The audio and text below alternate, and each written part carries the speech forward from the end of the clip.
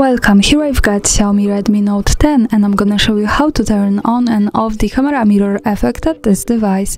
So at first we have to tap on a camera button to open it, and for now we are in the standard photo mode with the back camera. To get access to the mirror effect we have to change back camera to the front one. Let's do it by tapping on this button from the right. So hi again, and now let's move to the right corner to this button. When we tap on it, we get access to more options about the camera we can manage. From here let's move to the left side to the settings button so we can open the advanced camera settings.